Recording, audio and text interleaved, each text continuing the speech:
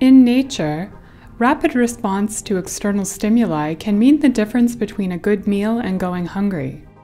The selection pressure on these types of mechanisms make them an excellent source of inspiration for robotic systems.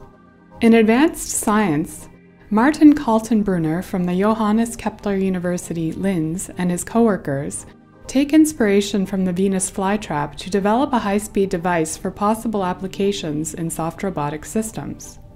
The movement of the Venus flytrap relies on mechanical instability within the organism. The new device operates through a similar principle.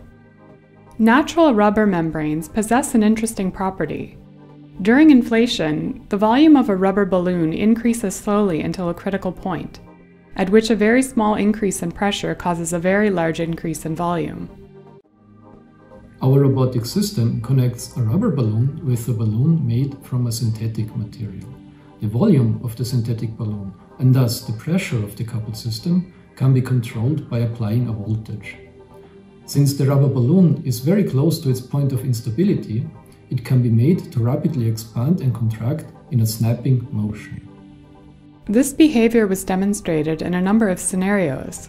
These examples show that the system can be used for punching, catching, and gripping. To find out more about this high-speed robotic system, please visit the Advanced Science homepage.